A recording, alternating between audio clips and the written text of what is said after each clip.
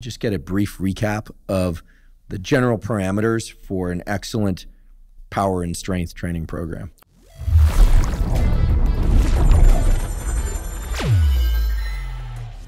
Okay, let me hit you with these rapid fire, and then you can maybe come ask questions along that. Remember those modifiable variables. Okay, so let's go through them in order, and then what they mean specifically for power versus strength. So modifiable variable number 1 is called choice. So which exercises do I select for strength? In general, for power or speed or strength, we want to select compound movements. You don't often see people doing maximum strength work for like a tricep kickback, right? It's typically multiple joint movements and typically complex movements. In selecting these compound movements, we generally want to actually think about exercise selection of movements rather than muscle groups. So this is an important distinction because we'll see this is a different answer when we get to hypertrophy. What I mean by that is when we think about, again, strength training, we tend to think about bodybuilding concepts. We go to the gym and we do things like, I got to make sure I get my chest today, and I got to make sure I get my hamstrings. And now you're selecting exercises based on a muscle you want to work. For strength development and power, we want to think about movements rather than individual muscle groups. So there should be like things like, I need to train explosive hip extension, which is like a vertical jump or something like that. I want to train pushing or pulling movements, or I want to train rotation, which is a whole area we haven't gotten into, which is very important for overall health and wellness and longevity. So we want to select big movements by the movement patterns that we want to introduce, and we just want to select a reasonable balance between these. I don't care what the exact ratio is. You just don't want to go an entire 6 months without doing anything in this rotational area, or an entire 8 to 10 weeks without doing something that's a lower body hinge, right? So any number of examples there. So just think about the rough movement patterns, upper and lower, push and pull, and then some sort of rotation. That puts you in a pretty good spot. If you're using 3x5 method and you're going to pick as little as 3 exercises, just pick one from each one of those groups. Pick a rotation, pick a push, and pick a pull.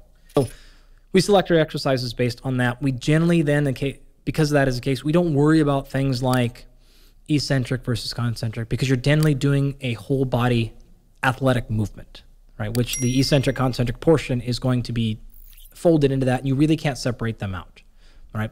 So that's exercise choice, our first variable. The next one is exercise order. So because everything driving power and strength is quality based, you want to do these at the beginning of your workout. You would not want to do anything fatiguing before this. So no cardiovascular training, no other repetition to failure stuff. If you do those before and now you're slower, all you've done is practice getting slower. And so these need to be done when you're fresh. You also need to do them when you're very fresh because they are the most neurologically demanding. They're complicated. They tend to have multiple steps, and they're often in multiple planes, and coordination is a difficult thing. And if you're trying to do all that at maximum speed, your nervous system needs to be tremendously fresh. And so any amount of fatigue here is only going to compromise the results. To kind of recap that, one of the major mistakes when training for strength, and especially power, is people worry way too much about fatigue. Those things should not be part of the equation. And in fact, if they are, that's a very good sign you're not doing this correctly. These are non-fatiguing movements, especially speed and power. The next one after that is volume. And we sort of hit volume and intensity, which is the other one. We talked about that. The volume is basically identical between power and strength. The general number we're going to look at here is something like 3 to 20 sets. Total per workout. Per workout.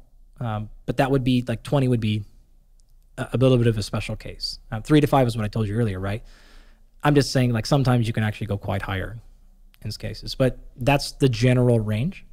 And once somebody finishes the 3x5 workout for power or strength, if they decide they want to throw in some calf raises and curls and forearm work or a little bit of jogging on the treadmill or something, that's okay? Absolutely. You have very little risk of interference for things like speed and power. Strength, you have a little bit of a risk only because now you're introducing fatigue, which if you're really pushing strength, that might compromise your recovery. So that's a really nice heuristic to pay attention to is you can, but just be careful. Energy starts to matter at that point. If you're really truly trying to maximize strength, you would do nothing at all outside of that training. If you're just like, I kind of want to get stronger and some other things, and you're willing to lose strength, 5% of your strength gains, then you're totally fine. The same can be said, by the way, for supersetting. So supersetting is an idea that says, like, wait a minute, you're telling me, dude, I got to take 5 minutes in between each set. Well, that's not so much a problem nowadays with smartphones, because people are filling their interset intervals with social media and texting. Correct. You don't really have to go that long. In fact, there was actually a study that came out in the last month that showed, like really 2 minutes is probably sufficient for most people. Having said that, if you really are trying to push maximal strength adaptations, like 3 to 5 is very, very reasonable. Those training sessions are long because you're spending more time not doing anything than you are doing something, but you're trying to maximize quality. So that's just sort of like part and parcel. If you're not super worried about it, you can actually do supersetting, which is, let's imagine, again, you're going to do some lunges.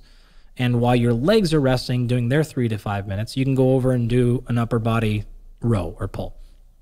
And when your upper body's resting, you're going back to legs. So that really cuts your time in half. Is it ideal? No. We actually ran a study maybe 10 years ago in our lab, and we looked at that specifically. And we did see a reduction in strength performance in the supersetting group relative to the group who did not superset. The question then it becomes like, is it enough for you to care? So if I were to say, hey, I can cut an hour off of your workout time, but you will lose 5% of your strength gain, almost everyone would take that exchange, with the exception of people who are getting close to competition or really trying to set a new lifetime PR or something. Then you might say, no, I don't want any interference there. That last little margin is what I care about. Give me the extra rest. Great. So it's not a, does it work, does it not work? It's always a what are you willing to give up versus get. The last one is frequency. And we've already sort of indirectly talked about that, where frequency can be as high as you'd like in this area. It really depends on your recovery. If you're really truly pushing maximum strength, you probably do need a few days to recover, although that's dependent upon you. But speed and power can be done multiple times a day, almost every day, basically. The one exception would be maximum sprinting speed. You need to be careful there for things like hamstring and injury, especially if you're pretty fast. So you want to be a little bit cautious of that. But if you're doing easier movements, like medicine ball throws or kettlebell swings or something, you could do those quite often as long as the volume is staying pretty low. Last little piece here is progression. How do I progress over time? So I mentioned this earlier, but just want to fill this gap right back in before we head over to hypertrophy, which is 3 to 5% increase per week of intensity in general. And you can do upwards of about 5% increase in volume per week over time. And I generally recommend running that for at longest 8 weeks. But probably most realistically, you want to go about 5 weeks or so and then have some sort of a deload or back off week.